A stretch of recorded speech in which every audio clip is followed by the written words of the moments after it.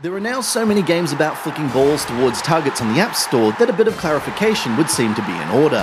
Flick Soccer is not, as I, upon hearing of its release, incorrectly tweeted, a sequel to the impossibly Moorish Flick Kick Football, nor is it the follow-up to Neon Play's Flick Football. In fact, it comes from Full Fat Games, creator of Flick Golf Extreme, Flick Zombie and Coin Drop, which contain no flicking whatsoever.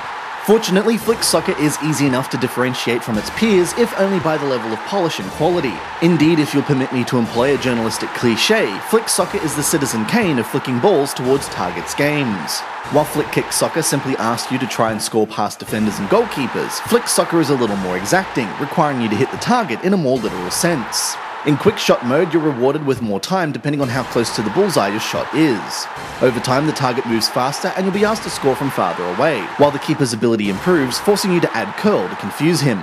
You can add spin to the ball with your initial swipe, but also, unlike Flick Kick Football, add aftertouch in the brief time the ball is airborne, giving you the opportunity to aim outside the post and bend it into the bottom corner at the last minute.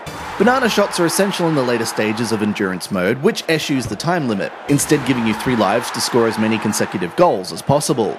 Again, simply hitting the net isn't good enough, with the target this time offering between 1 and 3 points. Hit the centre and you'll regain any lives you've lost, while a multiplier target scrolls across the goal for extra points. Those who seem to unerringly hit the woodwork when aiming for the postage stamp are well served by the addictive crossbar mode, while Smash It tasks you with breaking panes of glass spread across the goal mouth in the shortest possible time.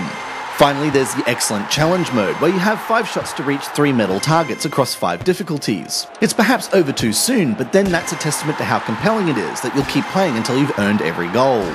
What sets Flick Soccer apart from its peers is the sheer level of polish across every mode. It's beautifully presented with outstanding graphics and sound effects, and the attention to detail is extremely impressive. Defenders double over when the ball hits their midriff, while a straight shot towards the centre of the goal occasionally sees the keeper attempt a heater-esque scorpion kick. Scrolling advertising, hoardings, and animated crowds also add to the match atmosphere.